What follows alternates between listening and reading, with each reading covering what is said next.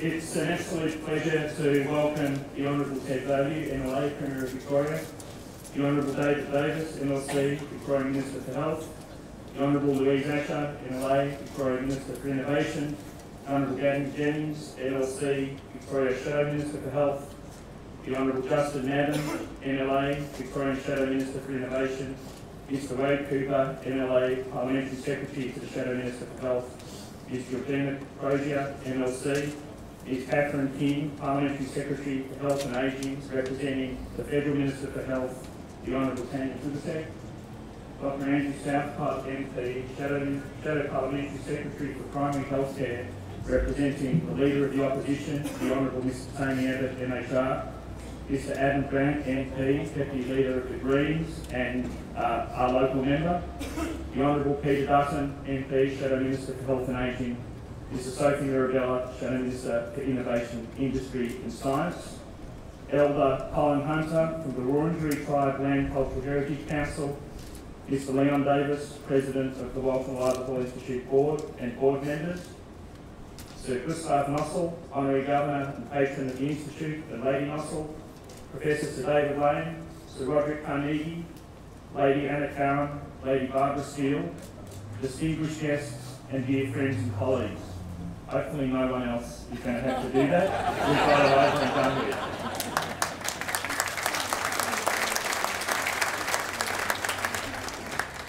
Welcome to the opening of the redeveloped Walton Liverpool Institute of Medical Research. This is a fantastic day for us. We're delighted that you can share it with us. It's been a 7 or 8 year journey of planning and construction and a $185 million investment, and you'll hear more about that. I'd like to welcome Elder Colin Hunter to form the ceremony. Thank you very much, Colin.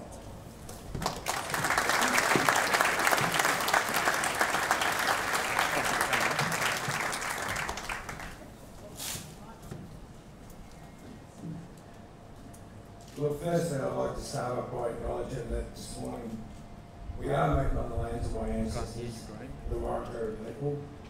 And I'd like to take this opportunity to pay my respects to my elders, both past and present, elders from all nations, and everyone gathered today.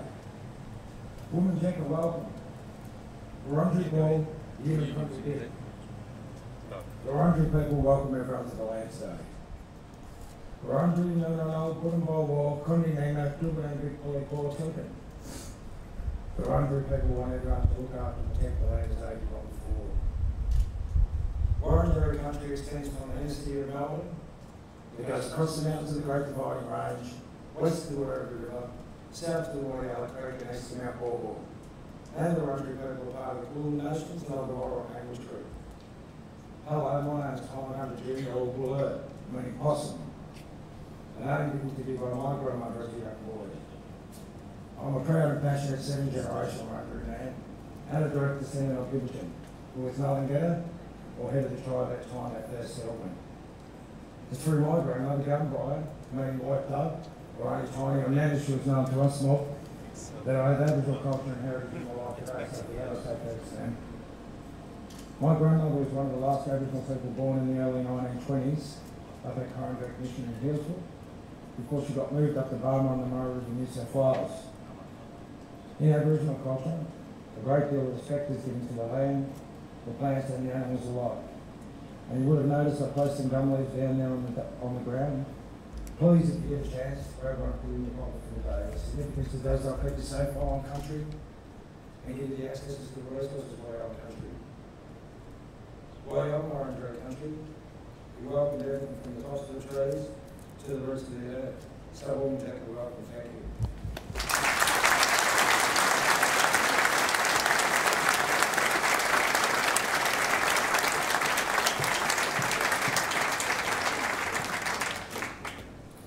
I'd like to ask the President of the Walton Liverpool Institute Board, Mr Leon Davis, to take the podium. Leon.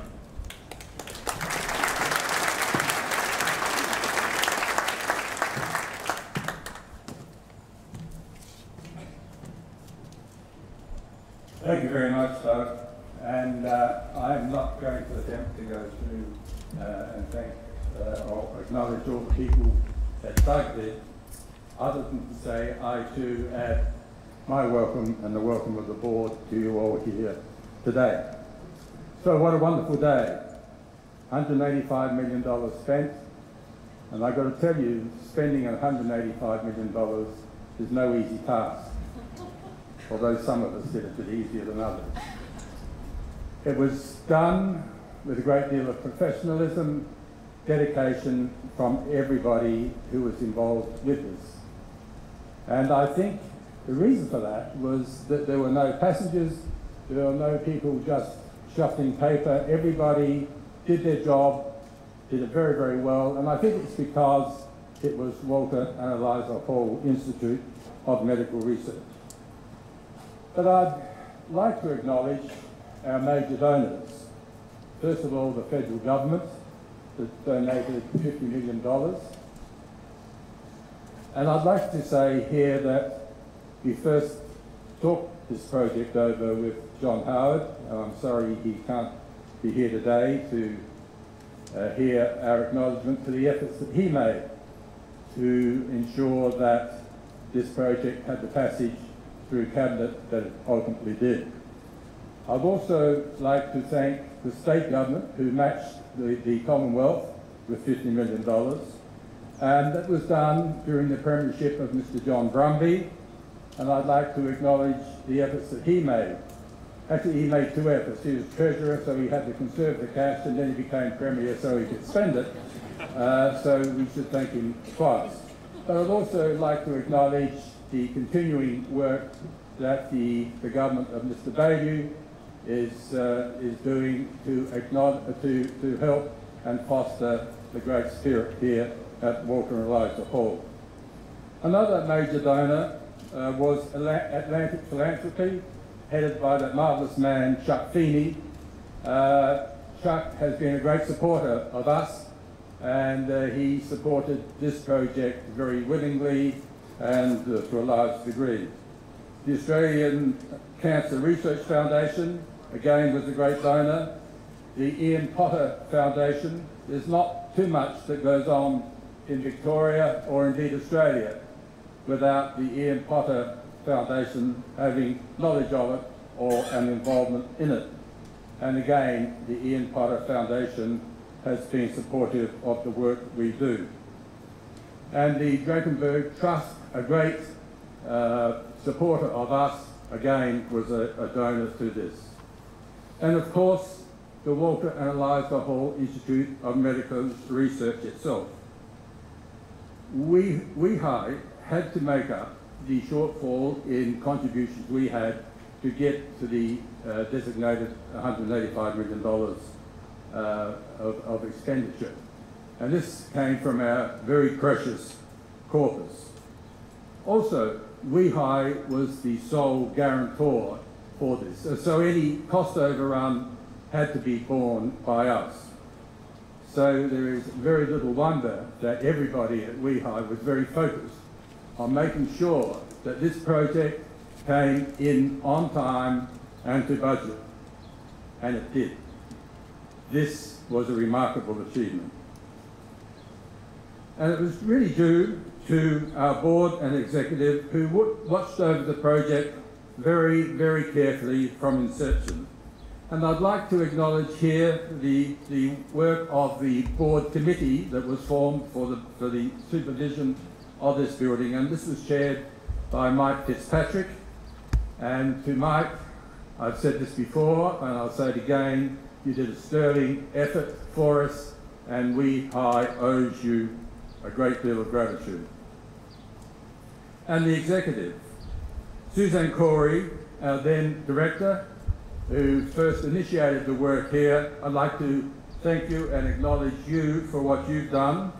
And Doug, who took up the challenge when he became director and saw this through to completion. To Maureen O'Keefe, who was the manager of the project for WeHi, many thanks. And of course, the state government's Department of Innovation and Health, who gave strong support from the beginning and gave strong support to the building committee. To our neighbours who put up with an awful lot. If any of you have ever been a neighbour to a building project, you know what I'm talking about. And we had lots of neighbours around here who grinned and borne the noise and the dust because they knew that growing here was something that was going to be worthwhile for many years to come. Finally, I'd just like to thank the builders of Balderston and the hundreds of builders who actually put the building up. Builders have been getting a bit of a bad press lately, but I'd like to say here that the builders did a great job and have built a lasting contribution to this state and to our country. This building is not only a beautiful structure, but it's a triumph of technology inside and out. And it's so very important that we give our scientists the best technology because technological development and medical advances go hand in hand. Just as we are in the midst of a technological revolution, then so we are in the midst of a medical revolution. But technology is the gateway to all things.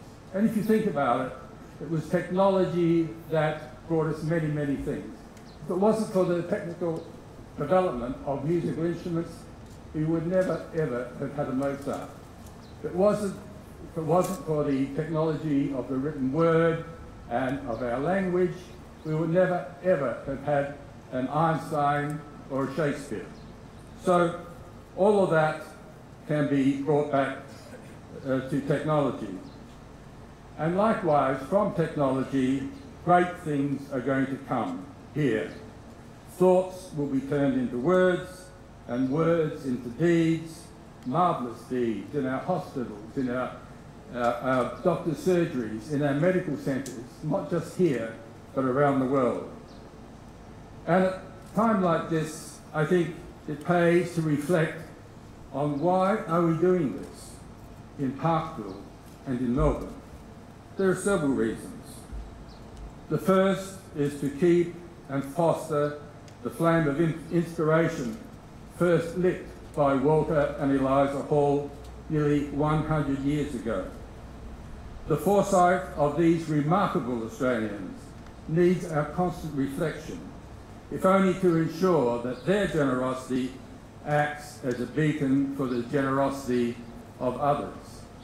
And one thing to remember, that the money that Walter Hall had came from perhaps the first mining boom in Australia. His money came from the Mount Morgan mine in Queensland, and I think it shows and stands in testament of the good things sometimes we don't even think of that come from the great resources that Australia has. The second reason we are doing this is because it is needed. Although our country has attained wealth that our forebears could never ever have dreamed of, then we would think that we would be well on the way to controlling and eliminating disease, but we still have a long, long way to go. For example, all of us have either been near or afflicted by terrible diseases such as cancer, and ridding the world of this dreadful affliction is one of the most noble causes that any society can undertake. The third reason is because we can. It is only a few hundred years ago that almost everyone on this planet was totally absorbed with where their next meal was going to come from or what shelter they had. Now, no longer. Our society has developed to such an extent that we have the luxury of having time to think.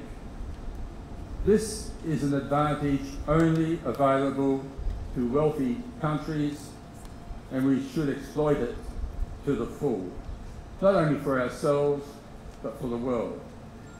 And the fourth reason is the economic imperative. Developed countries the world over are grappling with the real threat of services declining as the result of an increasingly ageing workforce. Successful medical research coupled with technology, is the only way to control the spiralling costs of medical care. And so, as we approach our first 100 years, I can report to the members of Walter and Eliza Hall that your institute is in good shape. The only real challenge we have is to seek ways of becoming less dependent on government, or put a better way, before our government leaders race off to cut the budget, put a better way, it's how can we enhance the government assistance that we do get. We would like to grow our corpus faster so that we have more privately funded income, so that we could spend work on bringing on new and young researchers, and to release our scientists from the need to seek funds rather than what they should do and seek solutions. We want everyone in this institute to devote all their time to seeking cures from the scourge of disease, and to follow the words of Tennyson, to strive, to seek, to find, and not to yield. Thank you.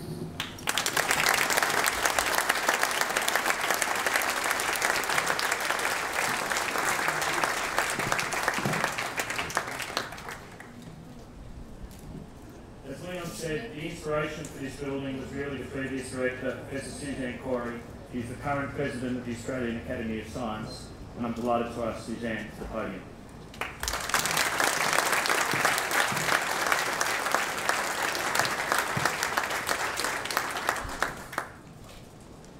Thank you very much, Doug, and I'd like to add my very warm welcome to all who have joined us here today, friends and supporters of the Institute, politicians, members of the board, staff.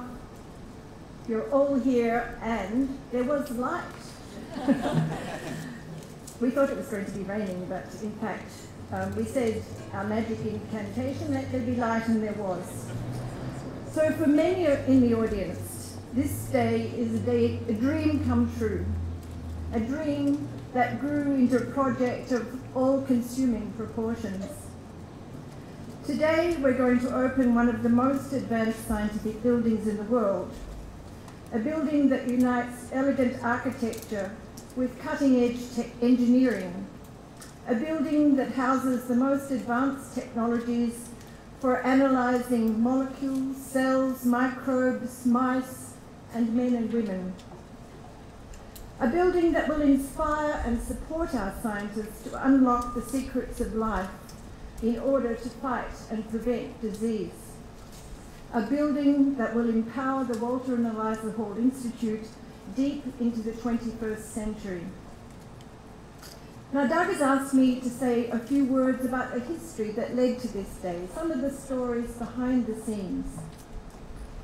And I guess the dream began very early in my directorship, when I realised that our much-loved building just behind me here, which was realised in 1984 by Gus Nossel and Darryl Jackson, had reached absolute capacity.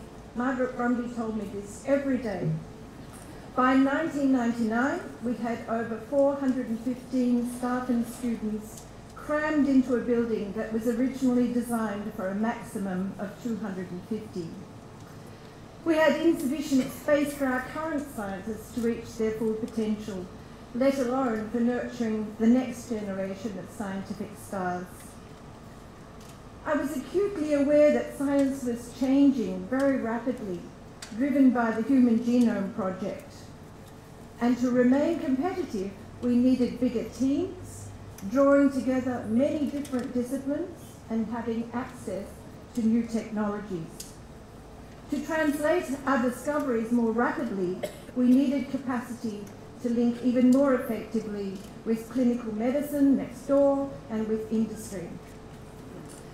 And above all, I think, I desperately wanted to give more young scientists the chance to realise their scientific dreams here in Australia, just as the Institute and Gus had enabled me to do so many years before.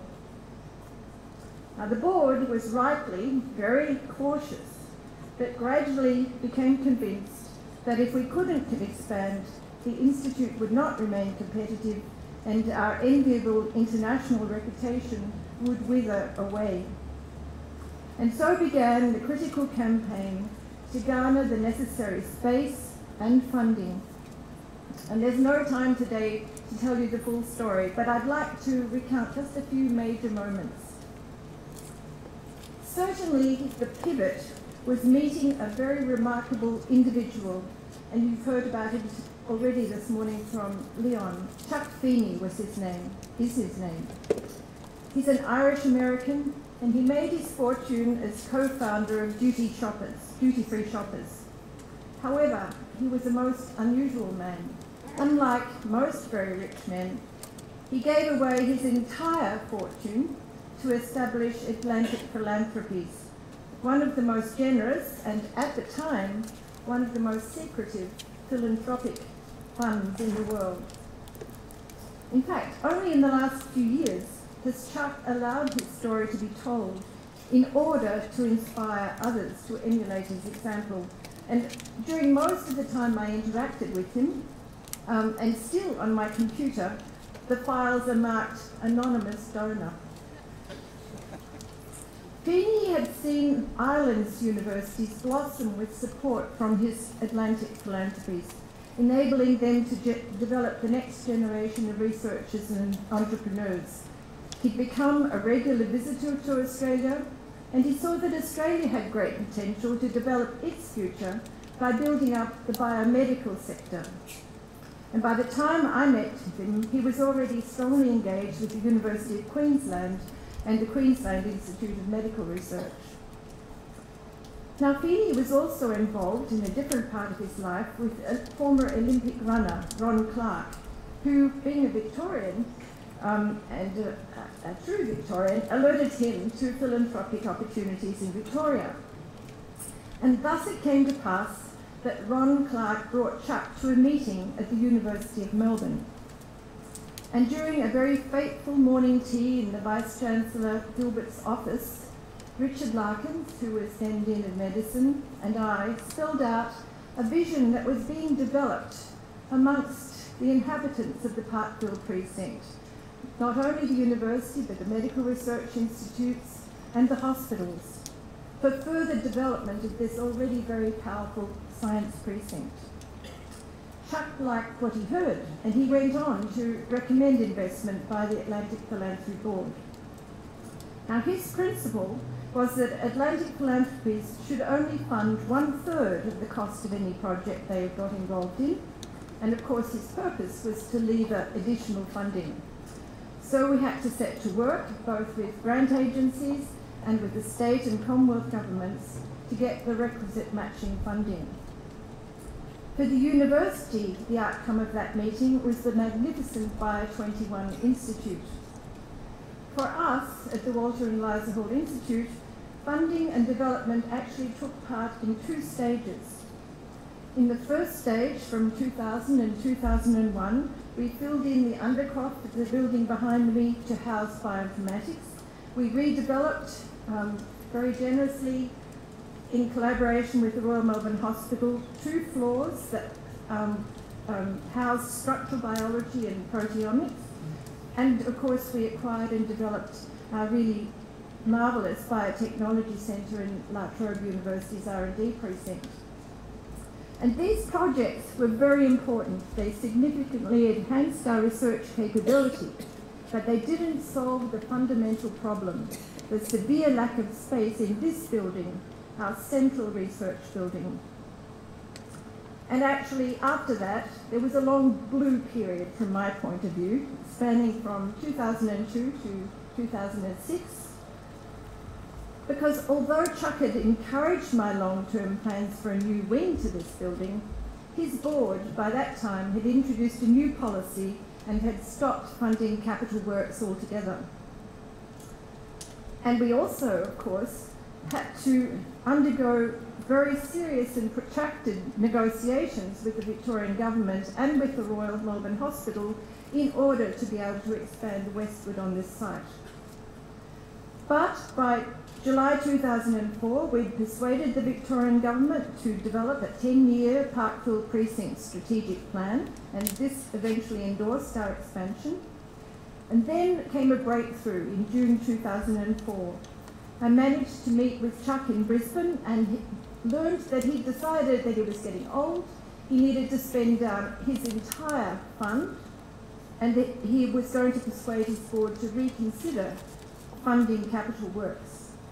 And so he invited us to make an application to his board very fast, and they accepted our application. But then, of course, again, we had to secure matching funding, and this meant for me some very hair-raising negotiations. I'd received a very sympathetic hearing from John Brumby, who was then Treasurer, but I couldn't get either Chuck or the Victorian government to make the first move. Neither would commit without commitment from the other. And at one critical stage, I remember I was at a scientific meeting in Singapore, and I had to sort of rush out, and I had the Victorian government on the phone on one line, and Leon Davis in China on the other line, and they were trying to get final agreement between Weihai and the Victorian government. But fortunately, as you all know, the state government came through magnificently with the announcement here in November that year by Premier Steve Bracks of a $50 million contribution in response to Atlantic Philanthropy's very generous $30 million. And then the next defining moment that Leon referred to earlier. In early 2006, Leon was able to secure an appointment with Prime Minister John Howard in Sydney. And I knew this was a make or break moment, and literally my heart was in my mouth when I walked in with Leon to the Prime Minister and explained why he too should give us $50 million. But he responded so positively that I don't know what you think, Leon, but I've always wondered whether we should have asked for double that amount. And so we were able to embark then on the long and very meticulously planned 7-year journey that has led us to this ceremony today. Leon has already thanked the wonderful architects, Denton, Cork and Marshall and S2F, the engineers, the builders, and the project managers who have enabled us to realise this dream. And I echo his remarks with all my heart.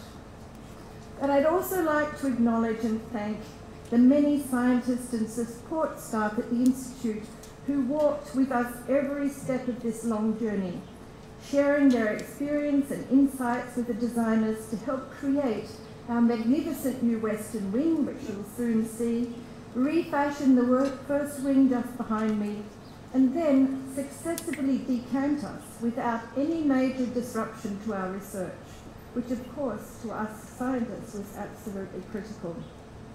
There are too many to acknowledge individually today, but I'd like to thank in particular my Assistant Director, Professor Nick Nicola, the former General Manager, Dr. Margaret Brumby, the current Chief Operating Officer, Maureen O'Keefe, our Facilities Manager, Steve Drosky, and of course, our Director, Professor Doug Hilton, who took over responsibility for the project and skillfully steered it from 2009 when the major build started. My sincere appreciation also to the Institute's board, particularly the President, Leon Davis, the Vice President, Stephen Scala, and the Chair of the Buildings Subcommittee, Board's Building Subcommittee, Mike Fitzpatrick, whose dedicated oversight enabled us miraculously to reach the end of this journey on time and on budget. I'd also like to thank the Royal Melbourne Hospital, particularly its chairman, Mr. Robert Doyle, who provided the space to double the size of our footprint in their already very crowded precinct. And finally, and most importantly, I'd like to echo Leon's words and express our deep gratitude to the generous funders of this magnificent building. The Victorian Government, the Commonwealth Government, Atlantic Philanthropies, the Potter Foundation, the Australian Cancer Research Foundation, the Brownsteins, and the many, many trusts, foundations and individuals who have donated to the Walter and Eliza Hall Institute over the decades. Your financial support, and just as importantly, your faith in us, have empowered us to tackle the frontiers of knowledge with renewed strength and vigour. And we pledge to you today that your investment will lead to more effective medicines and health care for tomorrow. Thank you for your attention.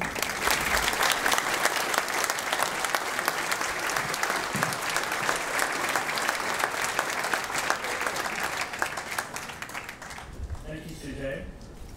It's a very great pleasure to be able to welcome to the stage Dr. John O'Sullivan, who's a research scientist at CSIRO Australia's Telescope National Facility. John.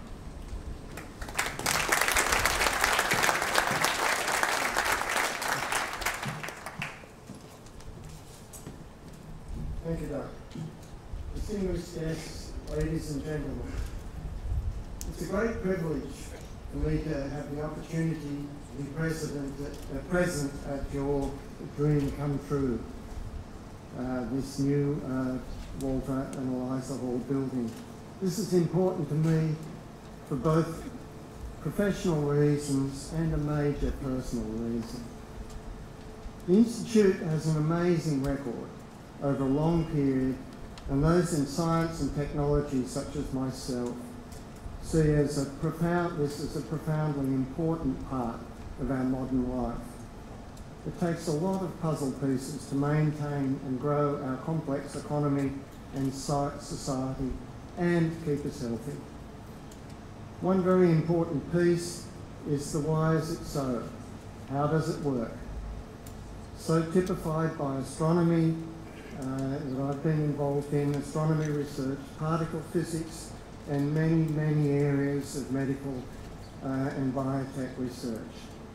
The workings of the immune system, the almost daily announcements of parts of the unravelling of the mysteries of the genetic code and its expression, the elucidation of a surprising number of paths to diseases such as cancer are but a few examples.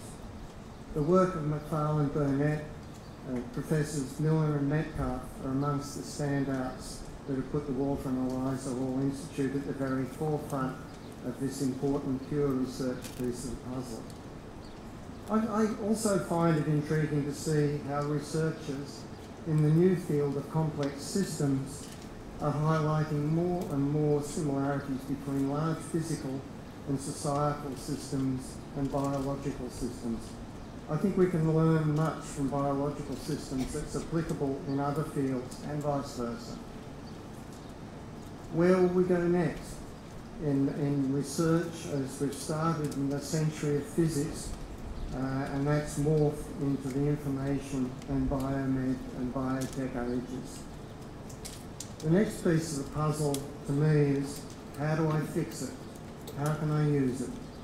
I started in radio astronomy and was later challenged by my mentor and boss, Bob Frater, to look for applications of the skills and technologies we had built up. This led to our very successful invention of the technology underpinning Wi-Fi wireless networks. It also led to various startup technology companies and also major returns to CSIRO, which has in turn allowed the funding of a new generation of researchers. These startups, these new companies, by the way, I think are the third important piece of the research and technology puzzle, but there's no time to go into that here. Others have started with how do I fix it first and then gone back to the how does it work. The Walter and Eliza Hall focus on diseases and contributions to treatments for various cancers, inflammatory and infectious diseases has certainly had a major impact. One of these impacts was on me.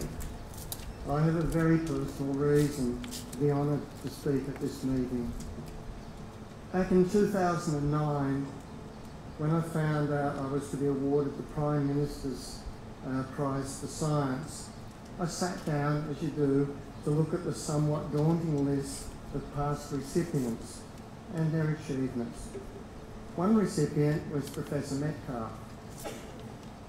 And on reading his citation, my attention was caught by the description of CSFs, or colony stimulating factors. Less than 9 months previously, I had been undergoing chemotherapy for lymphoma. And one day after each dose of monoclonal antibody, which by the way, as I understand it, is yet another remarkable medical breakthrough, and a number of other more nasty chemicals that were less targeted, I had to inject myself with something which sounded awfully like what Professor Metcalf and his team had developed. This injection stimulated the bone marrow to produce more lymphocytes, helped the immune system to recover enough so that the chemotherapy sessions be more often and more effective. In other words, as far as I understood it, they materially increased my chances of survival. So just as I did in my PM Prize acceptance speech, I would like to take this opportunity to say thank you, Professor Metcalf. Thank you to the extended CSF team I just had the pleasure of hearing from before this opening.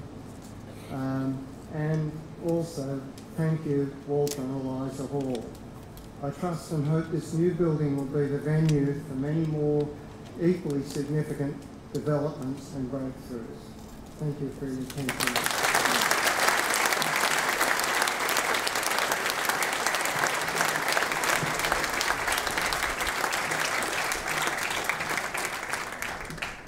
Thank you, John, for that wonderful speech. It's a great honour for me to be able to introduce one of my mentors, a great inspiration to many people, not just at the Institute, but around the world in medical research, and that is Professor Don Metcalf. Don has almost the unique character of having been involved in the opening of now 3 Walter and Eliza Hall Institute buildings and having spoken at each of those events. The building a few doors down, Royal Parade, where we extend, I think in the 60s, 2 floors.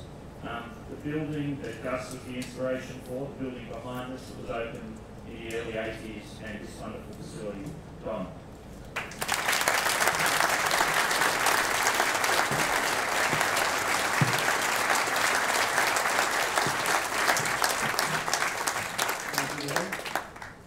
Ladies and gentlemen, it is the third time that I've been. It's my job, as Doug asked me, to thank all of those concerned with the construction of this marvellous chimeric new building, a mixture of new and superbly renovated old. And by those responsible, we mean the donors, the architects, the builders, and engineers, and somebody who doesn't get mentioned often, downards, who moved everything from one building to another, backwards and forwards, as far as I know, without breaking a single thing. That's the advertisement. Now, who are the staff on whose behalf I'm speaking? Surprisingly, there are 930 of them, and they come from 60 different countries. Handpicked the lot. Now, as you might imagine, their skills are as varied as their origin. We have, as you'd expect, scientists who work in the laboratory, science-based, medical-based. We have superb technicians working in the laboratories, supporting their work. Even more superb animal technicians in a high-tech animal facility. They're the ones you'd know about. What you are less likely to know about are the people who sequence the entire genome of whether it be man or mouse, the biomathematicians who figure out the millions of pieces of data that result, the crystallographers. What's a crystallographer? They worry about the shape of a molecule, how they can fit a little counteracting molecule into a crevice in that molecule. So we have synthetic chemists, we have people who mass screen, we have people who labour in the background to meet the demands ever increasing of government for accounting for every dollar we spend, whether it be on a piece of equipment or on a mouse. We have, as you might imagine, our accountants. We have people who service the whole facility, keep us clean, keep us fed. An amazing variety of people. Now, how old are these people? The average age is 36.7. I got them to figure it out. Years ago, we used to take great pride in the fact that the average age was 25. But that was 30 years ago. What's happened since is that medical research has got more and more complex, the technology more and more difficult. It takes years of extra work to become adept at using this material. So the age has increased, but the staff is still young, they're still enterprising, they're still eager. And their creed and the Institute's motto is mastery of disease by discovery. Now, the people involved, particularly the long-term projects, have on their hands very difficult programs, very expensive programs, programs that don't always work properly, so they become very finicky and picky about where they're housed, what equipment they use. And these are the terror of architects and builders.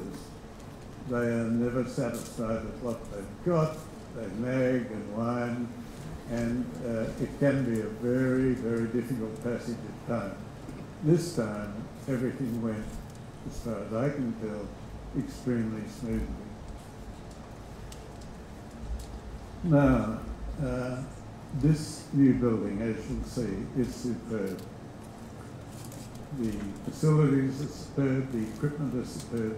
There is nothing that cannot be discovered in this building, nothing medical. Whether it be cures for cancer, whether it be vaccines for disease, it can be done here. The only thing that limits the accomplishments of this new building will be the vision of the people in it, their enterprise and their capacity for hard work. On that latter question, I have no qualms. This institute has never set out to be the second to discover anything, and we've got no intention of trying, so no. So, the staff thanks our donors, thanks our builders for this remarkable new building, and our genuine thanks will come from success in the research that we now have in progress. Thank you.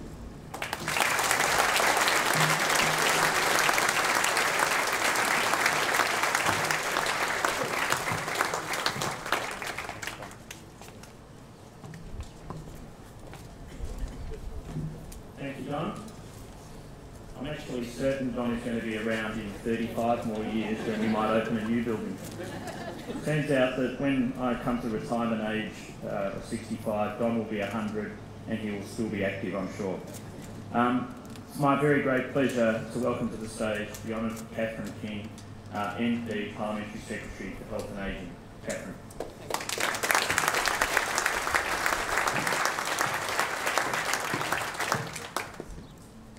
Thank you very much for that introduction to the Honourable Ted Baillieu, the Premier of Victoria, to Professor Dave Hilton, the Director of this extraordinary community asset we have here in the heart of Melbourne, to Mr Leon Davis, the Board President and your board members, to my federal and state parliamentary colleagues, both past and present, who are here with us today. Can I too start by acknowledging the traditional custodians of the land on which we gather, and I pay my respects to their elders, both past and present, and thank them for the welcome to country. I'm delighted that today we have Dr. Barry Jones here with us. And Barry wrote in his memoir that when he first started talking about biotechnology in the late 1970s, there were only 2 or 3 of his parliamentary colleagues who understood what it was that he was talking about. Indeed, when Barry raised the lack of science coverage with the then editor of the Bulletin, he received a disappointing response. When I hear the word science and technology, I close up my typewriter. This distinguished gathering and this magnificent building show how far we have come in just half a lifetime. Today we understand the fundamental importance of science and medical research for Australia's future, something that those of us in positions of public policy making must rigorously defend. We know that so many of our social and economic problems will have a scientific response at their core, from chronic disease and climate change to biosecurity to food production and to water policy. Medicines are now Australia's biggest research-intense goods export and are helping to build a stronger, more competitive and a more productive economy. We are proud of supporting Australia's best and brightest health and medical innovators as they undertake their world-leading research. It is the only way we can achieve better health and quality of life.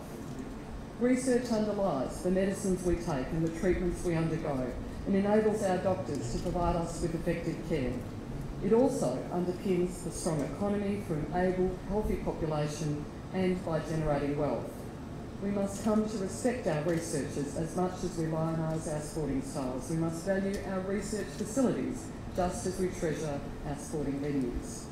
So it is entirely fitting that the Walter and Eliza Hall Institute of Medical Research should be in this stunning new home. The Institute is Australia's oldest medical research institute, founded in the year of Anzac 1915, and it has become a byword for public confidence and trust. More than 650 researchers work here, and this new facility demonstrates in the built form the confidence that we have in you. At $100 million shared jointly between the Commonwealth and the state governments, it is a significant public institution. And I know the people of Victoria and Australia would not begrudge 1 single cent. We should acknowledge with gratitude the exceptionally generous gift of $30 million which completes the funding of this landmark project. The new wing effectively doubles the Institute's capacity for laboratories, offices and centralised facilities. It means more research into causes and treatments of some of the most persistent and destructive diseases of today, a variety of cancers, infectious diseases including malaria, HIV and hepatitis B and autoimmune diseases. One of the interesting additions is an insectary, a laboratory where researchers can keep live mosquitoes and investigate the malaria life cycle. That's critical given Australia's deep commitment to malaria prevention in the Asia-Pacific region, where more than 40,000 die of this disease every single year. This will be a place of healing and of hope. We know that from the achievements realised here at this facility and by individuals here today, like Professor Metcalf discovering CSFs, Benjamin Kyle's work in molecular genetics, for which he receives the Prime Minister's Prize for Life Scientist of the Year in 2010, John O'Sullivan's amazing work and amazing story, Professor Alan Cowman's internationally recognised medical malaria research. The quality and commitment of the Institute's staff have never ever been in doubt, and that's been seen in the latest NHMRC round, where the Walter and Eliza Hall received the highest amount of any independent medical research institute across the country. Now you will have the equipment and the facilities to match. Mr Premier, to ladies and gentlemen, the expansion and upgrade will help to ensure that this great institute remains at the forefront of biomedical research not only in this country but on the international stage. It is a reminder that we should be ambitious for our nation, for our future and our place in the world. Medical research lies at the heart of that ambition, to be innovative and a creative nation, a nation that values knowledge and values learning. to be the clever country that Bob Hill and Barry Jones knew we could be a quarter of a century ago. Today's opening shows it can be done through partnership, shared commitment and a vision for something above the ordinary. The Australian Government is very pleased to support this institute and to have contributed to the new building, which will consolidate your position among the best and brightest in Australia and the world. Thank you.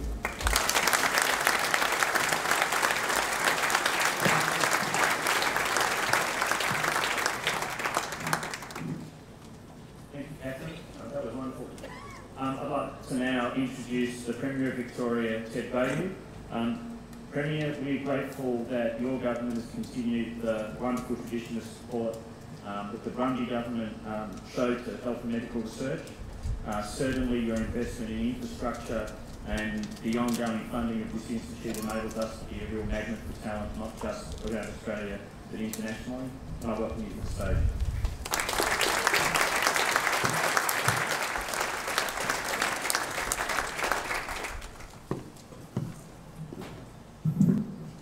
Thanks very much, Dave.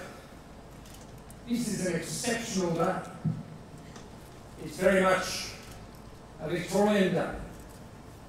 It's a Melbourne day. It's springtime.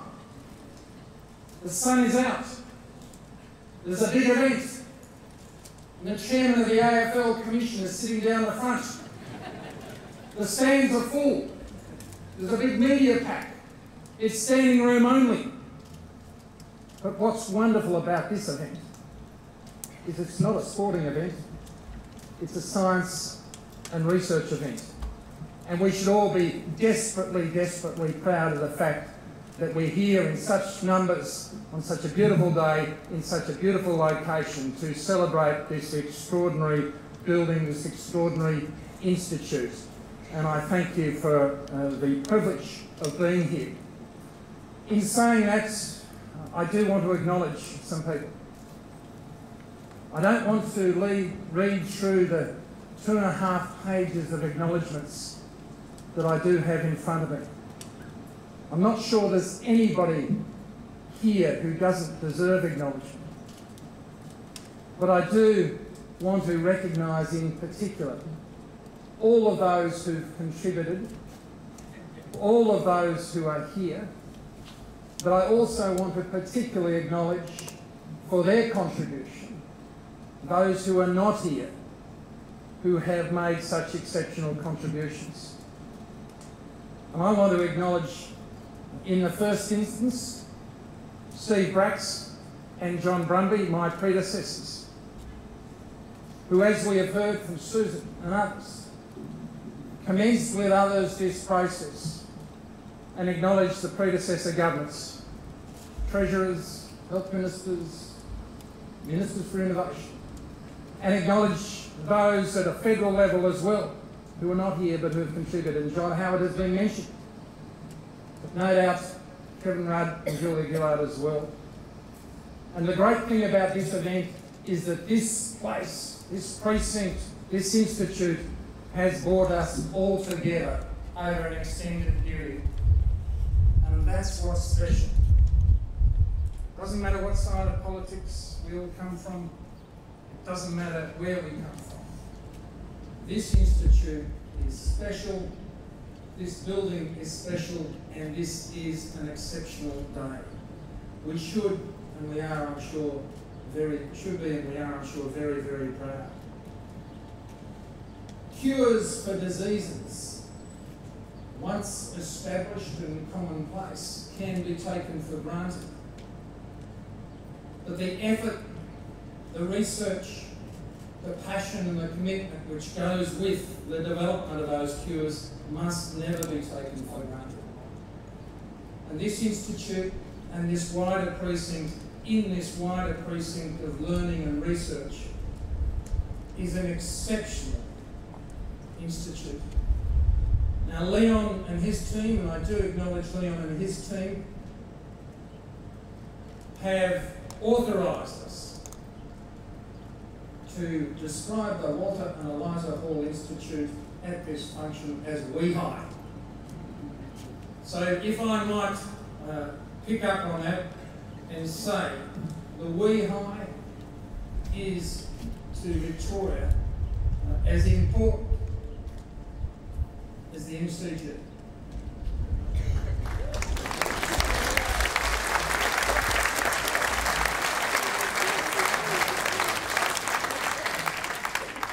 Mike's a bit unsure down the front end. Mike, I know you've been involved. You've taken the odd specky. The speckies you've taken here are just as spectacular. This institute obviously represents so much and offers so much for the future. For the staff, the researchers, the philanthropic contributors, this is an opportunity too special to resist, too special to ignore. And for those who've achieved in the past, and I honour Dom, and I'm sure he'll be here at every opportunity, not just for the building openings, but the openings of new files, new dawns, new cures, new vaccines, new solutions. Because everybody who's had a part of this institute will play a part long into the future. Can I also just observe, in regard to the precinct here, this is a special place.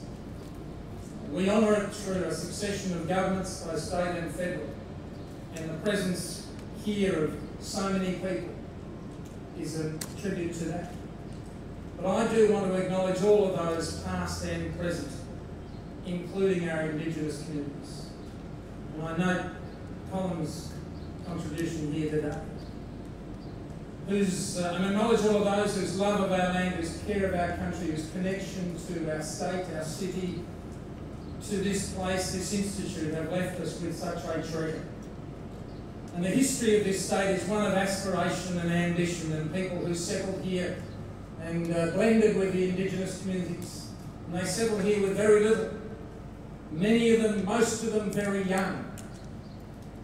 And they reached into the depths of their imagination and their passion. They built for us extraordinary institutions, many of which are now turning 150 years old.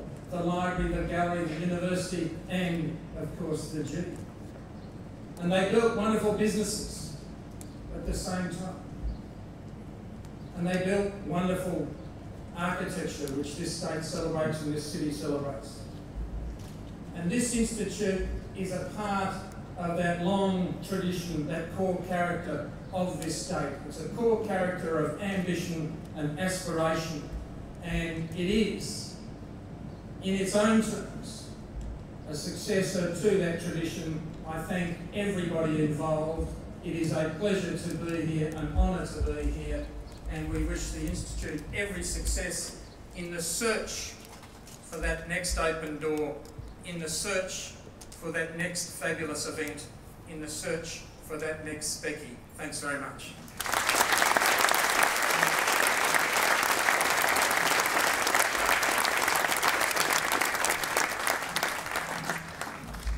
Thank you, Premier.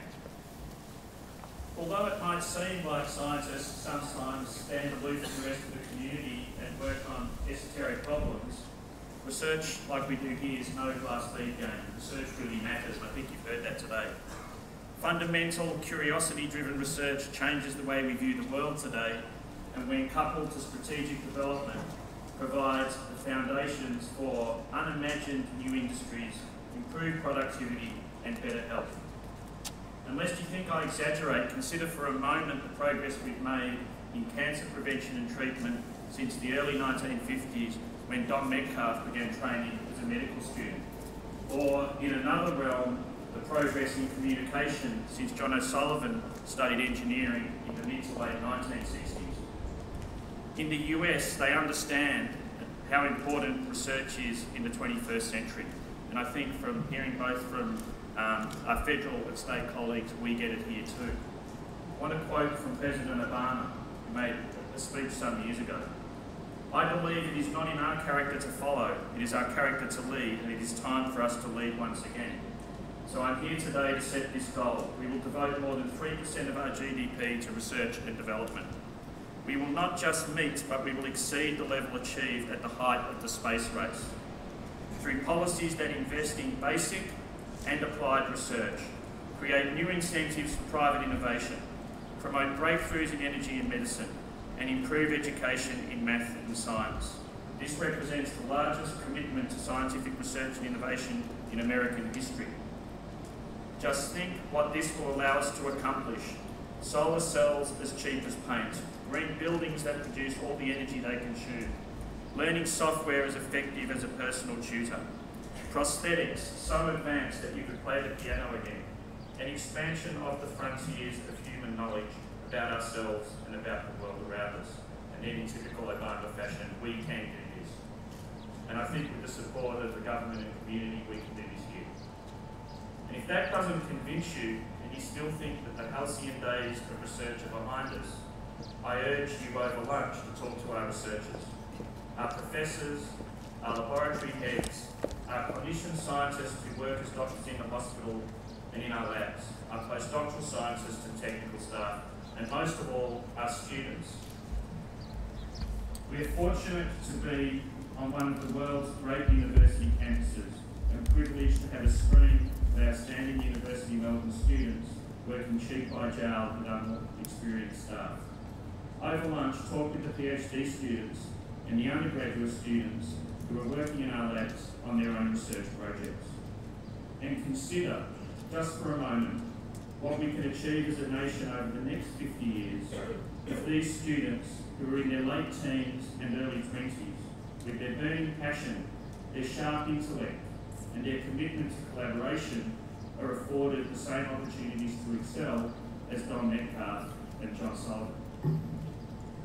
Consider just for a moment what we need to provide these students over their careers in order for them to shine and fulfil their potential.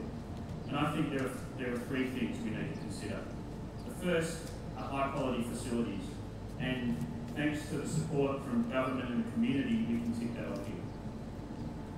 I'd like to thank the community, Atlantic Philanthropies, Eddie and Bev Brownstreet and Drakensberg Trust, Lady Potter and the Ian Potter Foundation, and the donors and staff of the Australian Cancer Research Foundation for their generosity and the faith they've shown in us in making the building possible.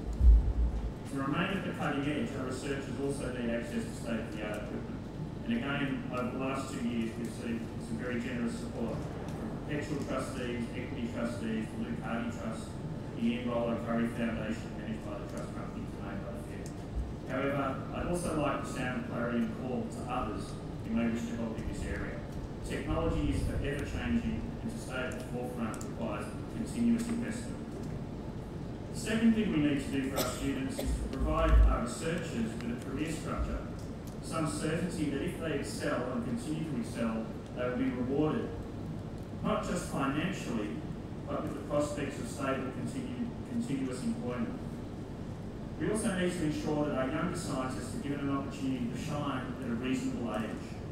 Over the past 30 years, we've become increasingly conservative as a sector, denying our researchers the opportunity to investigate their own ideas until later and later in life. It may be hard for some of us to believe that Don Metcalf was not always the grandfather of hematology.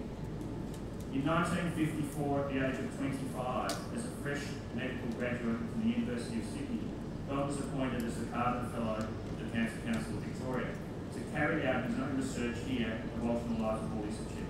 At that stage of his career, Don had done 1 year of research as a BMed Sci student, the first from the University of Sydney, and he had not published a paper. This appointment was based on nothing except potential. And I hope that as research leaders today, we will back our own judgments and appoint young researchers on the basis of their potential, rather than having them jump through endless hoops before we give them a chance. The decision to support the young Don Metcalf has been repaid 10 million times over. As you've heard, undiscovered the blood cell hormones that produce the side effects of chemotherapy. These hormones have been used to help more than 10 million cancer patients. I'm really delighted to welcome 50 such patients, including John O'Sullivan, to be part of this celebration, to be really part of the Walter Eliza Hall Institute family. I'd also like to add that this story has another important lesson. The Cancer Council of Victoria has supported Don for the whole of his career, nearly 60 years. Having someone or some group see your potential and be willing to back you is inspirational and it is as and it's as inspirational and relevant an ingredient for scientific success today as it was half a century ago. We're very fortunate to have supporters like the Poltro family, John Dyson and Rose Gilder, the John Reed Trust and Bob Munro, who carry on this tradition. And I'm delighted that over lunch I'll be able to announce a number of new fellowships to support our medical researchers. The final thing we need to do is something that you might not think is very important, but I think it's every bit as vital as facilities and personal support, and that is time. Time to do research, time to contemplate, time to read, time to talk and challenge and argue, and most of all, time to think what might be possible. Seemingly, like almost every other walk of life, the energy and entrepreneurship of researchers is being dissipated by ever-increasing bureaucracy and red tape. I sometimes wonder how any discoveries are made at all. I want to make a very public commitment to my researchers. I'll do my very best to simplify your life. I want to stand next to the recent Nobel Prize winner Brian Schmidt and be at the vanguard of calls to reform the peer review system, so that not only can we continue to ensure that the highest possible quality research is funded by Australian taxpayers, but it's done in a way that doesn't endanger productivity or creativity. As we open this building, I also want to review our own systems to ensure that they are as lean and light touch as possible, facilitating research excellence rather than burdening researchers. And if you think this is a new problem, I'd like to conclude with a quote from Rebecca Scott's book, Darwin's Ghosts, in which she discusses Leonardo da Vinci working in Milan in the 15th century. Scott notes, in Milan there was never enough time to attend to anything, never any quiet to pursue trains of thought. There was always the horse. Da Vinci was trying to build a massive sculpture of a horse for the Duke. There was always the horse.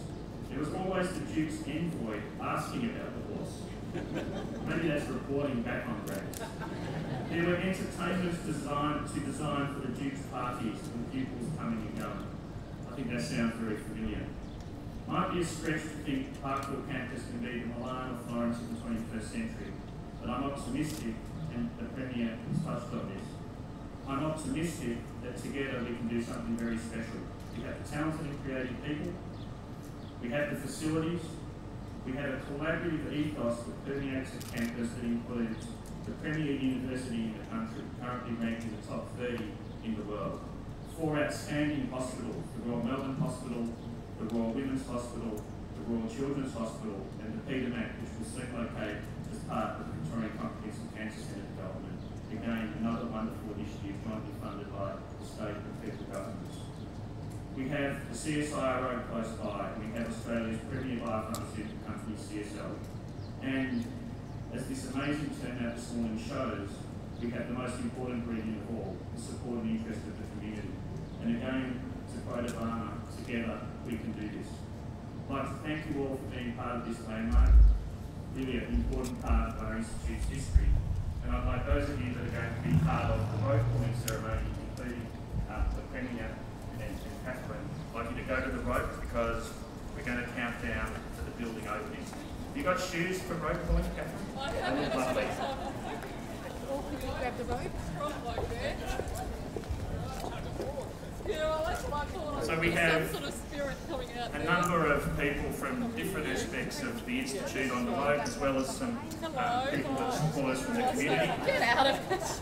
I'd like you all to join with me and count down to the official opening of our new building, and we'll start at 10 and we'll open at 1. So 10, 9, 8, 7, 6, 5, 4, 3, 2, 1.